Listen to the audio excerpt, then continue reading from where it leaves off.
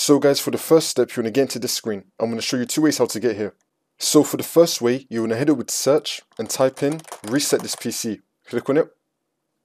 And now once you're on this, next to advanced startup, you want to click on restart now, and then click on restart now again. It will then take you into that screen.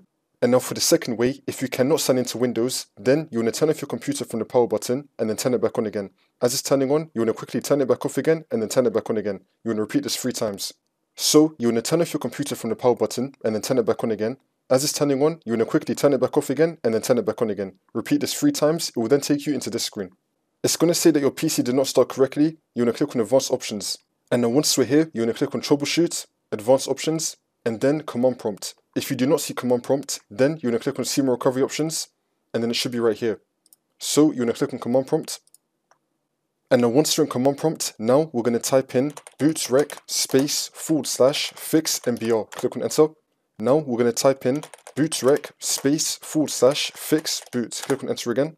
If it says access is denied, just ignore it. Now we're going to type in bootsect / nt60 sys. Click on enter again. And now you want to type in bootrec / rebuildbcd. Click on enter. Wait for this to load. And then once you do that, you just want to close out of command prompt. Now you just want to continue to Windows, and then hopefully that'll fix your problem. If that's still not working for the next method, you want to come back to this screen like I showed you how to do in the start of the video. Then you want to click on troubleshoot, advanced options, and then command prompt. And now you want to type in chkdsk /f